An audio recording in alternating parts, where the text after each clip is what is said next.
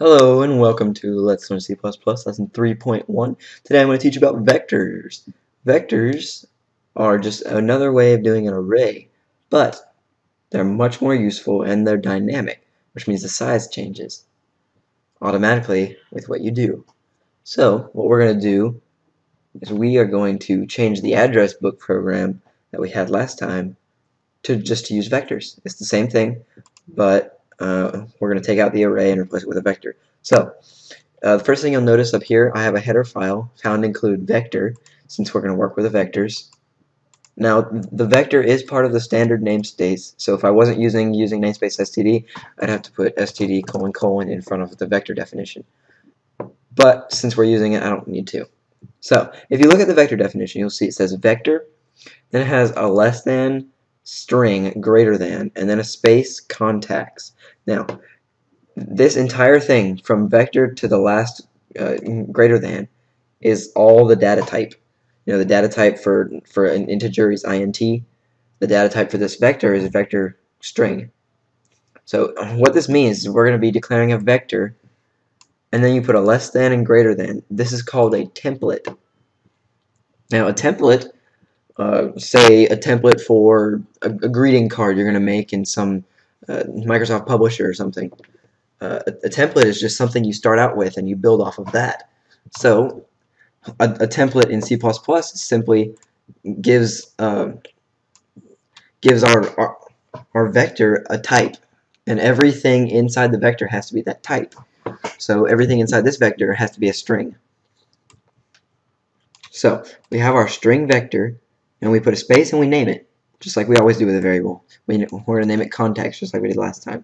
So the next thing you'll notice is that here in choose a selection, we have add contact, view contacts, and I added one, remove contact. So I'm going to show you how to actually take something out of the vector, and I'm going to show you something really cool that it does for you. Makes it so much easy.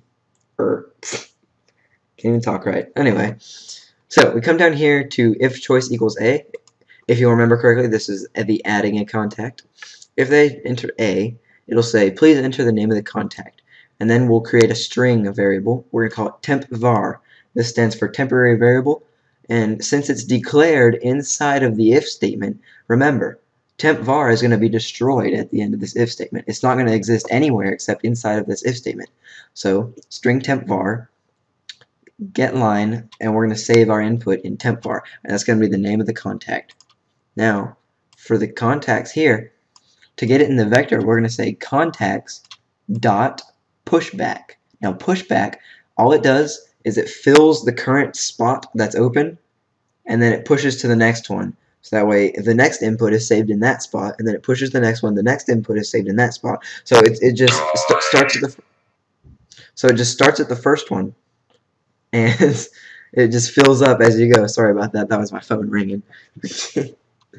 Anyway, so you'll notice the next one is choice V. When they enter V for view, it's going to say you have contacts.size. Now remember last time we had an integer variable called total contacts, and we increased it every time that we added one, so we could keep track of how many contacts we had saved in the array. Well, with vectors, you don't have to. It tells you the size.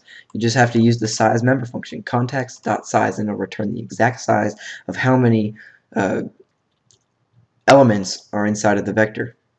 So it's going to return that, and now in our for loop, for int I equals 0, I is less than contacts.size. So as long as I is less than the amount of contacts inside of the vector, we're going to keep looping.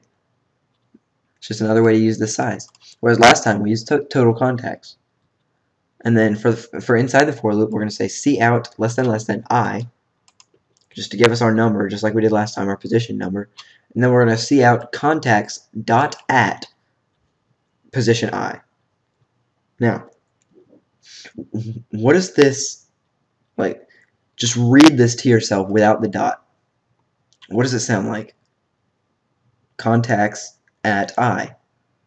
Now remember, with an array, we did this. Contacts bracket I bracket contacts at position I. This is contacts at I, the same thing, contacts at position I. It's just a member function for it. Now, if you do want to do it the other way, vectors do indeed allow you to do it with the brackets, just like you would an array. I like to use the at member function, just so I remember it's a vector. It just keeps my mind in the right track without confusing myself. So, but you can do it either way. It's completely up to you. So this is going to return the position, or sorry, the value that is at position I at the current time. So then, here's the remove part. If they enter R, then we're going to create another temporary variable called int pos, P-O-S. And we're going to say enter the vector position for the contact in question. Now, this is not going to be very user-friendly. Of course, a real address book would not say enter the vector position for the contact in question, because the user wouldn't know what to do with that. But since for all practical purposes we know what to do with the vector position, since I've already taught you that, we're just going to go ahead and say that for learning purposes. So we get the position with a CN, and then we clear the input buffer with ignore, so we don't run into any problems. And then we say contacts.erase. Now the erase, all it does is erases one or more elements. Now, keep in mind that the vector is dynamic. Now, the size changes all the time. The size is going to depend on the last element, what position the last element is at. So if the size is going to change, that means that the last position is going to change positions as we gain and lose elements. So say we erase the first element, the element at position 0, we take it out. Now, common sense would tell you that there's going to be a big hole in the vector. Now it's just going to be a blank, and then position 1, position 2, position 3, position 4. There's going to be nothing at position 0. Well, that's what's great about vectors, is it would fill that hole in for you. What it does is it takes it out, takes everything behind it, and moves it up once. That way you have a constant string of values, and there's no holes in there. It's like automatic defragmentation. You know, defragmenting your computer, you move files around in the hard drive to get them all together, grouped together, so you have more space. Well, this is like automatic defragmentation of your vector. It's real simple and very handy. So you don't have to manually move them around with for loops and everything. And more temporary variables, that's just a pain. So vectors make that all easy for us. Now, let me talk about the parameters in the erase. The erase simply takes the position at the variable you want to get rid of. Now, you can have it with one argument or two arguments. The first argument is always the starting position. It's the starting position that you want to erase at. And then the second argument is the ending position. So say I wanted to erase everything from position 2 to 4. I put in position 2, position 4, and it erased everything from 2 to 4. Just like that. But if I only want to erase position 2, I just put in 2. One argument. That's it. It's real simple. But you see, this looks real complicated, right? Well, the type for the erase member function has to be an iterator. And you're like, okay, how do we declare an iterator value?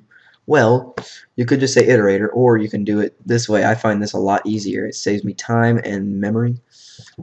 And of course, not much, but a little bit.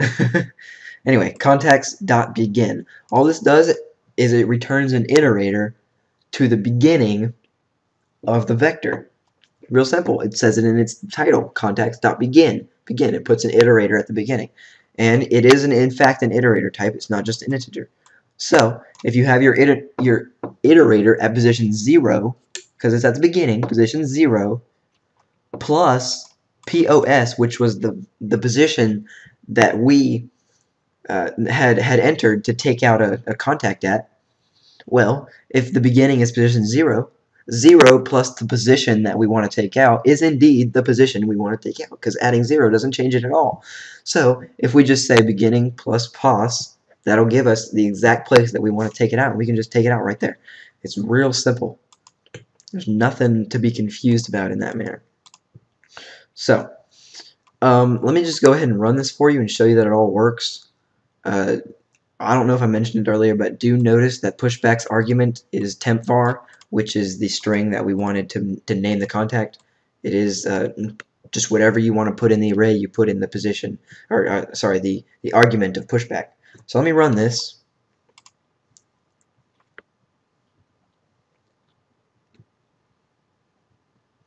And while I wait, let me go look at some Rage comics. Excuse me.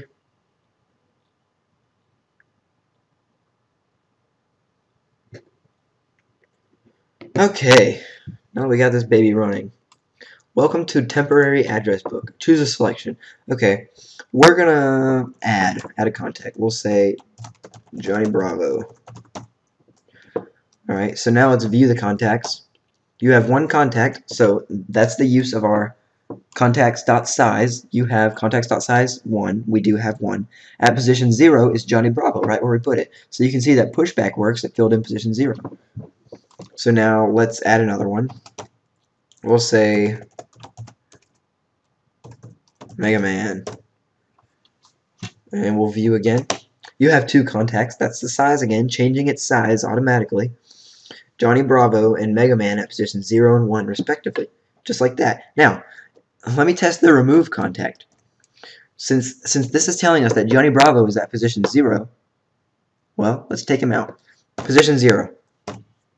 So now let's view the contacts again. You can see that we only have Mega Man left.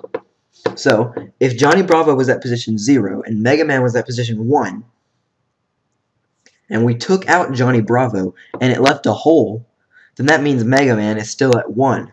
And if we tried to take out position 0 again, it would give us an error because there's nothing there. But watch this. R 0. No error. View contacts. You have 0 contacts. So this successfully proves that whenever we took out Johnny Bravo, it moved Mega Man up to the first slot. So that way we can just take him out with 0, just like we could anything. It filled in the spaces for us. It's very, very, very handy. Vectors are very important, and it would behoove you to learn them. I like that word. Anyway, that's all I have for this lesson. I do encourage you to visit cplus.com again. They have their documentation. Type in vector in the search bar, and it'll give you all the member functions for vector. Just play around with them. It gives you examples. It tells you all the information about the member functions. Just go look at them. If you have questions, you can ask me. If you have questions, you can ask the forum on cplus.com. You can ask the forum on my website. You can ask my Twitter. Just be resourceful. Learn your stuff, and you'll become a great programmer in time. Well, that's all I have for this lesson. Remember to follow me on Twitter, guys. Thanks for watching.